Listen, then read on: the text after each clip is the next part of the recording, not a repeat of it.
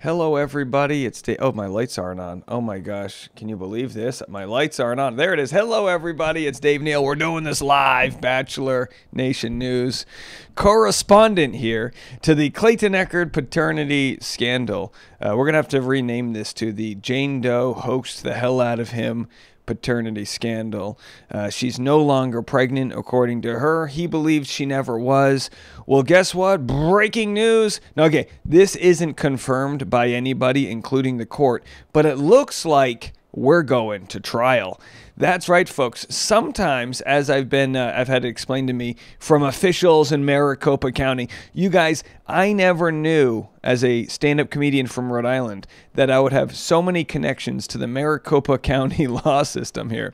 But as it turns out, the minutes, as they're reported in the courtroom, don't always line up with, the motion responses by the judge. So we have yet to see the judge dismissing Janeth Dodo Bird's motion to dismiss this case.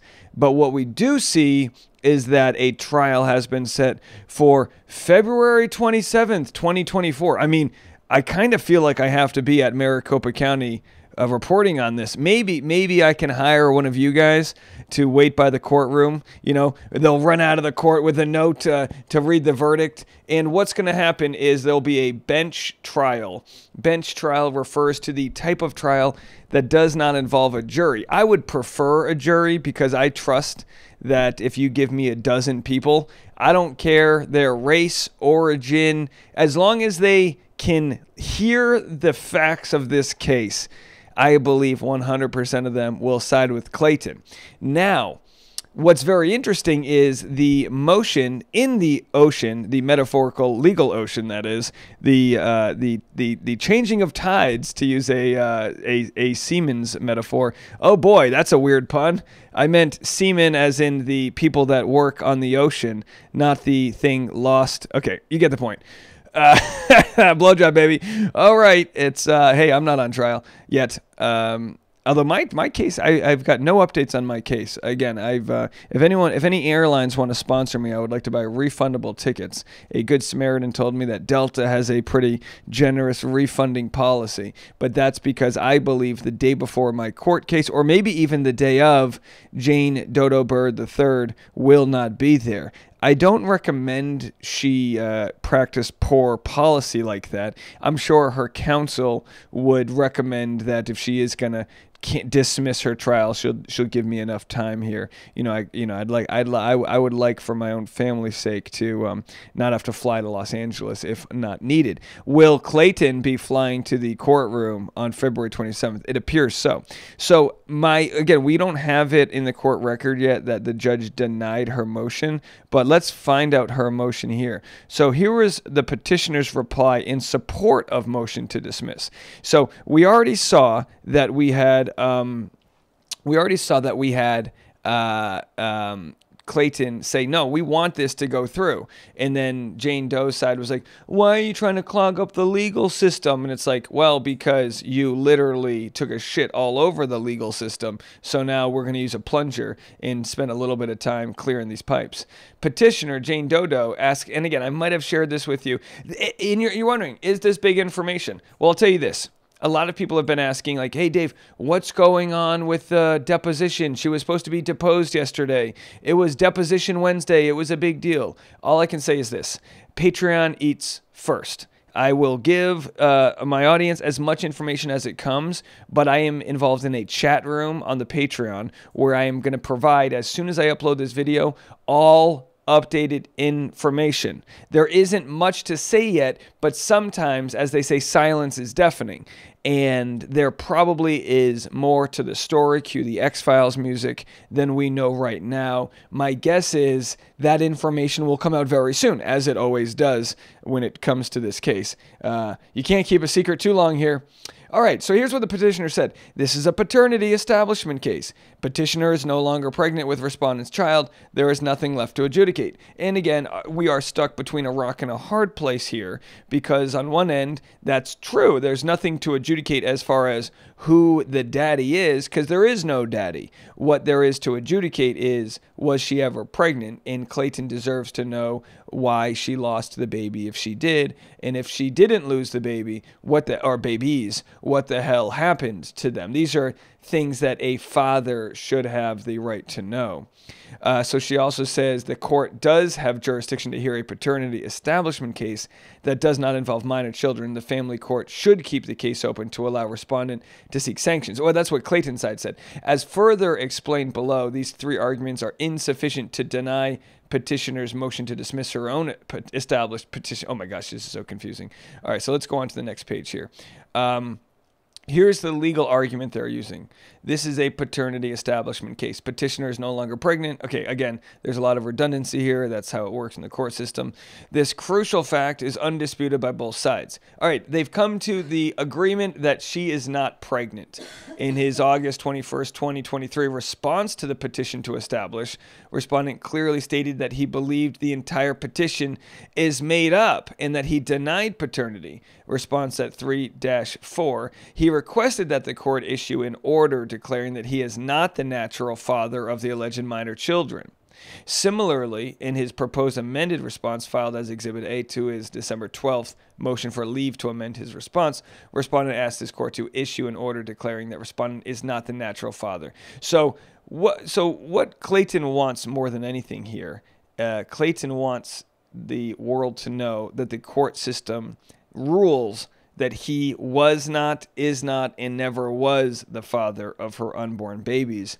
And of course, as we've mentioned ad nauseum, she wants this all to just go away. As we've reported yesterday, a lady who faked pregnancy and miscarriage and stillbirth is in jail. I mean, she's in jail. You know, she faced something like 50 counts. Yeah, did you hear this story? Yeah, so the Doula Association came together and said this is absolutely wrong. It discredits, doulas are there to provide care for pregnant women and also recently pregnant women. And for somebody in that other case to lie about that for whatever reason, maybe you didn't get hugged enough as a child and now they just love the praise they get from the people. I mean, talk about weaponizing and taking advantage of good-hearted people. Well, we're not going to let that happen here. We're not. The court does not have jurisdiction to resolve a paternity establishment matter that does not involve minor children.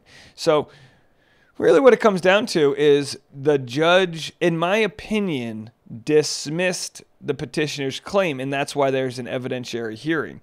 Again, we don't know why the hearing showed up before the judge's dismissal, but I guess I would think that in the next couple days, we're going to see that dismissal. Maybe it's because the dismissal takes some time. Again, I have no idea. I might sound so dumb right now. Maybe the judge has to write a summary as to why they're, not going to let this case be dismissed. My guess is the judge is as curious as the audience is to see how this plays out. Again, I know judges probably shouldn't be making decisions on the bench based on curiosity, but if it's a coin flip about whether or not you dismiss or keep going, I think that coin flips to the side of truth, which is let's subpoena for some records. Let's get the deposition done. Now, as I reported, I kind of vaguely, I don't know if I reported this on YouTube, but Clayton, now that Janie Doe has a new lawyer, Clayton is set to be deposed. What does this mean? Well, there's two types of depositions. You can, and I've had the first kind, which is where you essentially have what's like a stenographer, a court reporter. They come in with their little do-do-do-do-do, and then they transcribe everything that you say. It's basically like an extended cross-examination. Now, in my humble opinion, how a deposition works is you, as the opposing counsel, can ask any number of questions. It doesn't mean that the judge will allow that line of questioning in trial, but it's kind of, again, let me know in the comment section. We have a lot of lawyers out here that know more than my public school education, but it seems as though it's a way for like discovery, in a way to just be like, all right, let's get her to answer all these questions. I remember when I was deposed, it was interesting. I was in a car accident, as I've talked about. So simple deposition. I went to the like AAA, I had to go to like the AAA insurance agency and meet with their lawyer. And they were asking me a bunch of questions. I had a chronic neck injury. They were asking me how much my dog weighed. Do I pick my dog up? Things, because they're trying to poke holes in my story to see if I was committing some form of insurance fraud.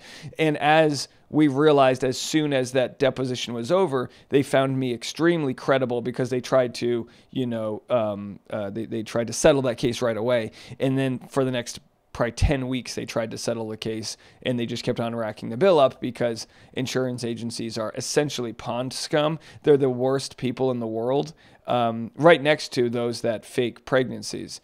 Hand in hand, same type of people, just the worst. Well, the other type of deposition, not just a court reporter, which costs a little bit more money, is a video deposition. That's where you go, like you can go onto YouTube and just go like video deposition. So like I like to do David Portnoy deposition here. And because he's, of course, the CEO of Barstool Sports, this is what you don't want. You don't want to depose someone when they're on like the right side. So if Clayton gets deposed and he has proper answers for everything in the deposition, my guess is it could work against you. Here's David Portnoy, and it's a clip that went viral, owning lawyers during a deposition. Have a watch. You recall your testimony earlier today that the picture that you came up with did all of that after you terminated Mr.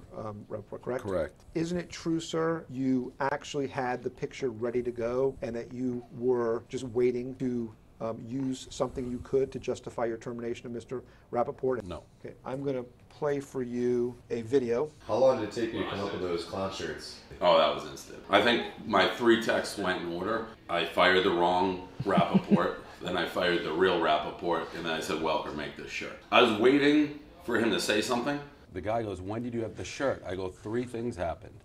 I fired the wrong Rappaport. I fired Mike Rappaport. I go, the third, 1, 2, 3. The next text was to our t-shirt guy to get this shirt ready for when Mike Rappaport said something about me and escalate this, because at this point he had it. That's when I put the shirt on sale. So it's the exact opposite of what you insinuated.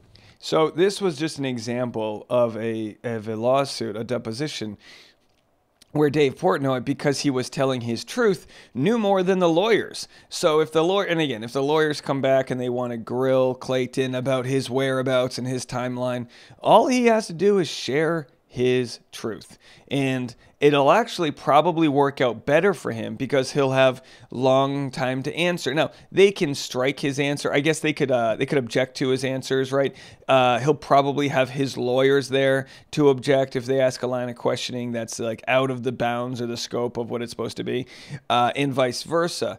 But as far as what happened yesterday with Jane Doe's deposition, I'm going to report on that as soon as I have details. But I'll tell you right now, if you're wondering, hey, Dave, it seems like this whole case is coming to an end. It can't get any stranger. I'm here to tell you this right now. Buckle up, okay? Buckle up, because it's about to get buck wild, and we will be here with 24/7 news coverage of this as we approach trial. Because guess what, baby? Put it in the GPS. We're going to Maricopa County. Let's go. All right. We'll have more information as it comes. Again, patreon.com/Dave Neal. I know you guys are already all over there. They eat first. I think if we do get any information on this tonight, I'll have it on there before YouTube, just because I'm going to be away. It's a big day for us. We're signing and buying our new home today. So congratulations. And thanks to Denise. I saw you sent us a nice house signing gift on Venmo. You guys are so sweet. Thanks again for all the love and support. We'll be back with more right after. I'll be live on Patreon actually right now. I'm going to go live and make this podcast right now.